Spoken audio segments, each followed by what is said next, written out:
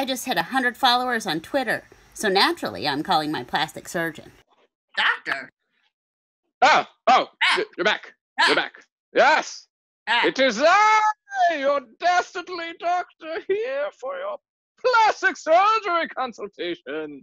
My name is Dr. Fumagalli Kevorkian. So basically what I want is just like kind of a revamp. I watch a lot of reality TV and they all look pretty great. Everyone on TV looks great. By the time you hit like season 2 or 3, yeah, everybody starts to look really great. I guess I'm looking for my second season. I went real viral. I have over 100 Twitter followers. So, you know, with my newfound, I don't want to say fame, but I guess we'll say fame. Your words. Yeah. Also mine, fame! Good, Karen, good. Good. Wow. Let's get you a famous face then. I see your lips, and they are looking rather flat. Blow those out. We have a special procedure in which we will take your eyes, and we will really make them pop. Oh, I've heard you could do a scalp transplant. Yes, we will do a scalp transfer, lip embiggening, eyes popping. What about my chin? Your chin looks non-existent. We will give you a chin to make you season 2 beautiful. Do you have a lot of experience with arms? It is my belief that everyone in this country has the right to bear arms. Oh, I love that. Oh, doctor. Oh, you are speaking my language. I don't want anyone to know. It's not going to look too obvious, is it?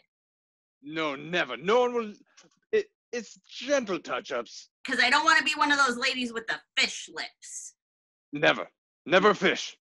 No. This is real people lips. Yeah, I'm really going to own the libs with my new look. Own the libs with your new lips. Oh, I love that. Oh, I love it. Put it on a t-shirt. Oh, please do. Do we get you into the surgery room now? Oh, right now? You don't schedule an appointment. You just go right to it, huh? Yep. Okay. Yes, we do. We come straight to you.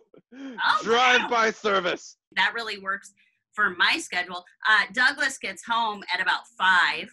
So if we could be done by then, because he'll expect dinner. We will drive by in the van, the same van in which I got my medical degree, and then we'll prepare you inside. I did find you on Facebook, so I trust. Transparency is important in the medical field. I agree. And discretion is key here at Kevorkian Industries. We would like it if it was discreet on both sides. Oh, So when you Venmo us, just send us a picture of an apple. Well, all right. I guess just come on over and I'll hop in your van and we'll get started.